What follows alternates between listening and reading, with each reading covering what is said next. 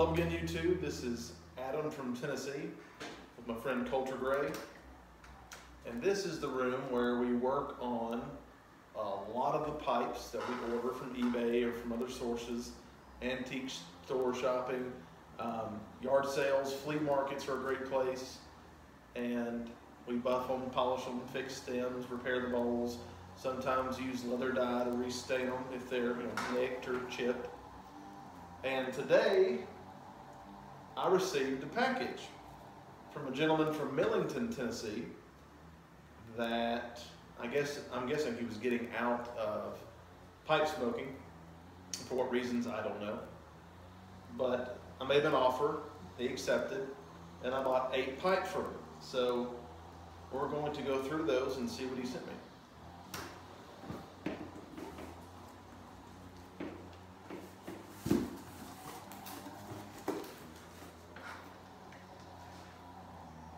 And it looks like he sent me some extra stuff I didn't expect, which is a good thing. So the first thing right off the bat on top is a box of Solani Silver Flake, which is Red Virginia and dark fired Kentucky. It's 100 grams, called Blend 660. And from the looks of it, it's full, very full. And that is some very good tobacco. It has great reviews on smoking pipes and pipes and cigars. So thank you for that. Another bag I didn't expect to get is a mixture of some pipe tools, a check, a pipe stand, and something I'm not familiar with. It's like a little box of Nording Keystone filters for a dry pipe and a cool smoke. Extend the life of your pipe, no tobacco wasted, all natural mineral clay. What's that? Nording, made in Denmark.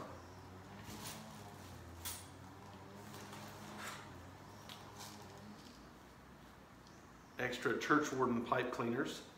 Can never have too many pipe cleaners.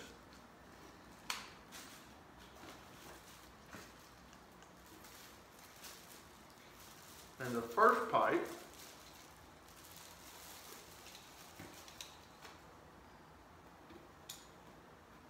is a Carl Eric. It's beautiful. It's like a freehand apple. Very nice.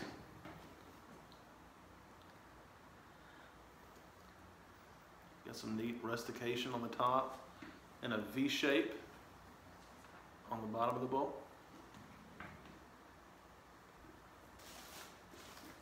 The rest of them are actually in pipe socks.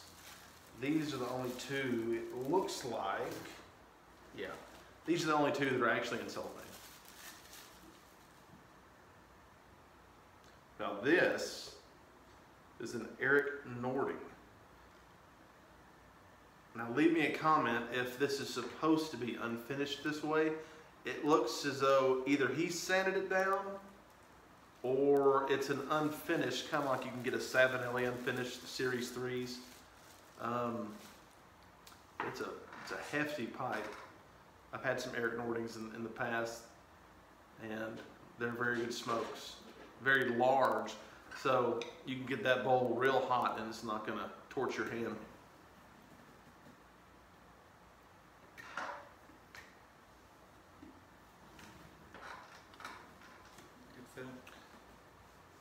Next up, we have a Nording in the bag with his iconic green bags.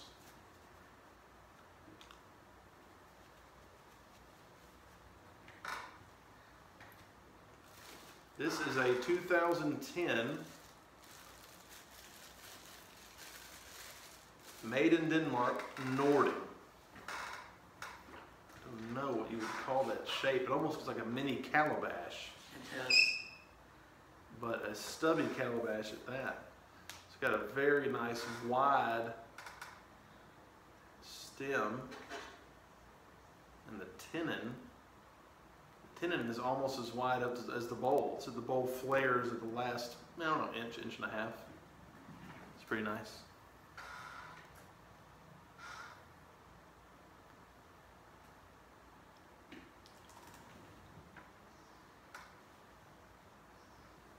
Next up,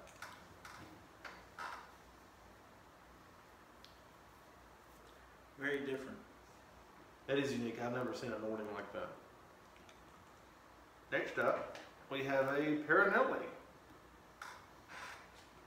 Peronellis are Italian made, and this looks to be more like an octagon shape. Recently had a Savinelli that was called an Octavia that was very similar to this, where it was rusticated or sandblasted every other panel of the bowl, and then smooth on the opposite. Little silver band separating the stem and the shank. Tenons tight.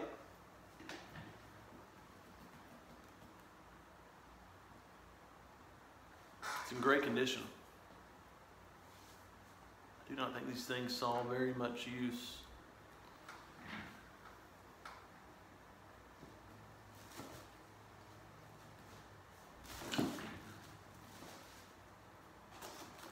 Now this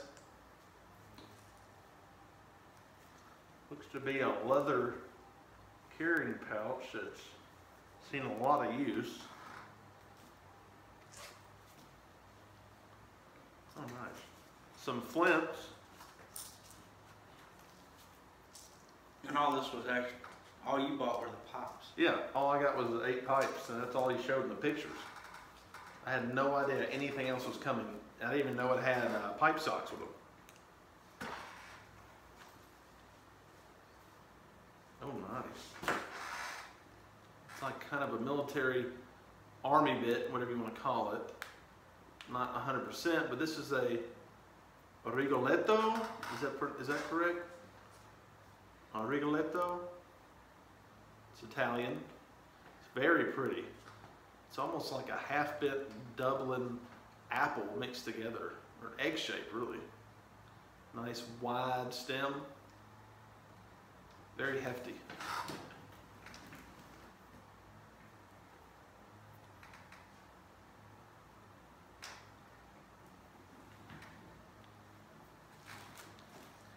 Heavy. Yeah, it's very dense. Now this one, it's already piqued my interest. This is a Mastro Beraldi, which if I'm not mistaken, that means Master Beraldi. Correct me if I'm wrong, I'm not positive. But these are made in Italy. And this one, wow, this is gorgeous. This one looks like a tree trunk. You can see the rustication. It looks just like bark, even on the bottom. And has a gorgeous, gorgeous stem. I don't know if that's picking that up, but it has gold glitter flake. And it looks like there's silver dot on the left side of the stem. Bowl's in great condition. Very deep bowl too. Very deep bowl. That's at least a 2-inch bowl. Probably 3/4 inch diameter. And if anyone else knows any information, comment below. I would like to know more about Yeah, absolutely. this pipe as well. There's a lot of these pipes. The guy must have liked free hands, that's for sure. Which so do you? I do like free hands, yes. Now this one says Stefano Santamboggio, but I don't think that's what it is. And unfortunately, I can already tell this one, yeah, it's missing the stem. But what this is, it looks like a flame grain where it goes straight up vertically, 360 degree around the pipe. This is a Savinelli autograph, stamped 5. And if that had a stem, that would probably be one I would keep. But the grain on that is absolutely beautiful. It is very large. It's at least a 2 3/4 inch tall bowl in the front. It's at least a 2 1/2 inch bowl chamber as well, and almost an inch across in diameter.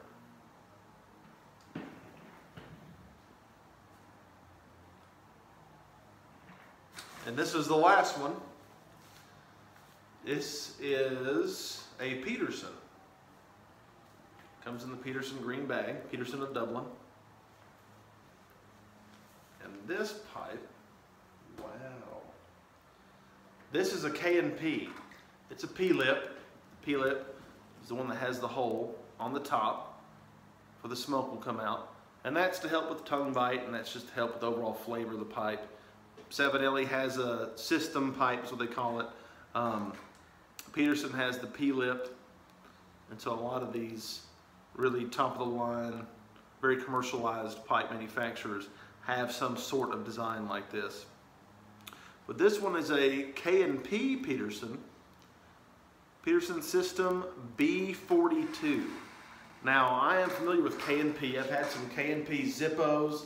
I've had some regular K&Ps. He's had some K&Ps that are the Republic of Ireland. So, you know, they have some age on them. But this one is called a B52. And I did do some looking up on this, and it seems to be a little bit more rare. And it's a fairly large pipe as well. And now, I don't know if that's why they call it the B52, but it is a very good size, and it's in very good condition. It's got some, looks to be rustication. I don't think that's sandblast. It could be. I'll have to do some more research on this one. But that is a very nice pipe. A lot of times you'll see these pipes come in with these silver, nickel, or even gold bands with the beveled edge going towards where the stem is inserted into the shank. And they'll be dented from being dropped or grabbed too hard with a ring on your hand. And this one has absolutely no damage whatsoever. It just needs to be polished because, you know, metal gets surface scratches. But there is no damage on this one. No dents, no dings, no gouges. I've not owned a K&P that didn't have dings in the silver. Yeah, that's true. That one you had looked like it had been shot with a BB gun. Yeah, yeah. Every single one. At least the 5 that I've had. And if you watched my previous video, I am smoking again the little discovery I made this morning. Now I mixed this, like I said, about a week ago, but I didn't know that it would be so delicious. It was more or less of, I got a little bit of Lane 1Q left, I have a medallion left out with a Scudo, I'm gonna mix them up, and it has been amazing.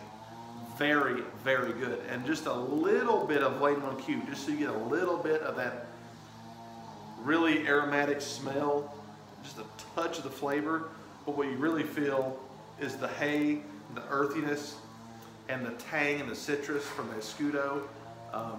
There's a real warm smoke from that hot burning Virginia. So we're gonna get this thing going again. Excuse the weed eater. Oh yeah. We live in a neighborhood in the South, and people mow pretty much any time. It's about 8 o'clock at night, and it's dark, street lights are on, and they're still weed eating. So if you hear a random scream soon, it's because he's weed eating at dark, so you probably shouldn't do that. Yeah.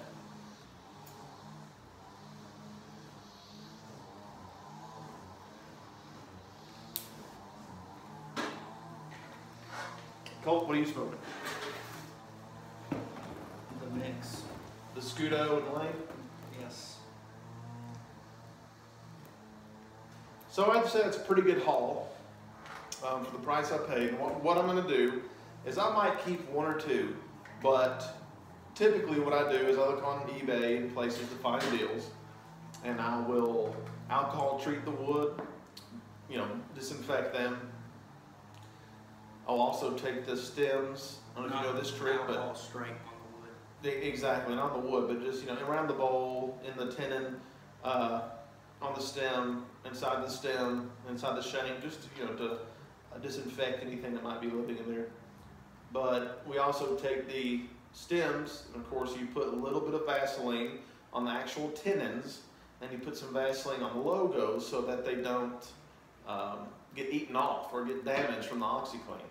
And you soak them in OxyClean for about an hour in hot water with about half a scoop of OxyClean. Of course, it depends on how many stems you have in there. I've had as many as 20, and I've had as few as 2. You just kind of have to judge it, and it'll just help break that oxidation up, and it'll make it loose on top. Use a magic eraser from Mr. Clean.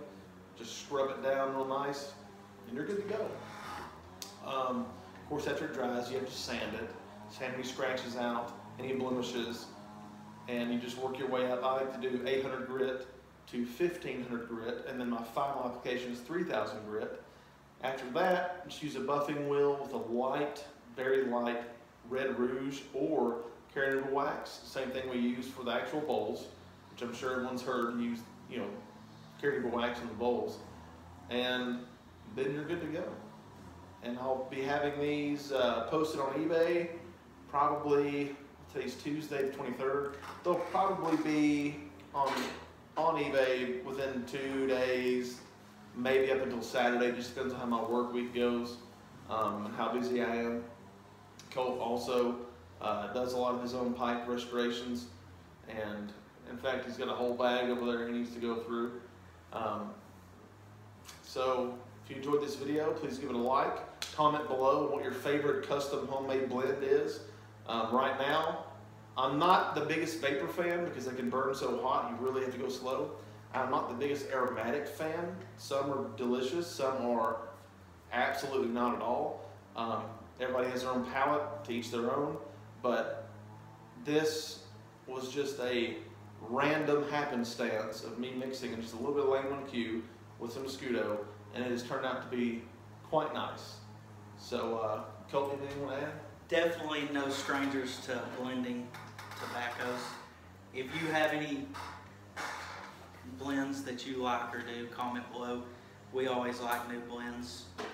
Yeah, that's it. All right.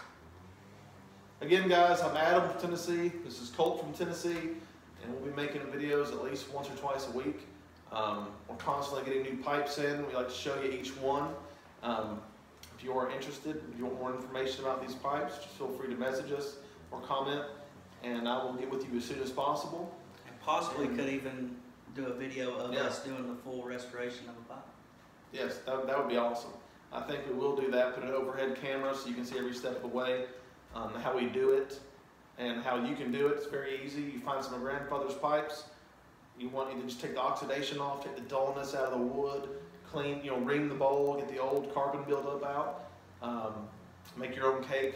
That way, if you want to dedicate it to like a Latakia or an English blend, if you want to dedicate your pipe to a vapor, or if you want to dedicate it to just a whatever, it's your choice. But we'll see you again soon. Like I said, I'm Adam. This is Colt. Thanks for watching.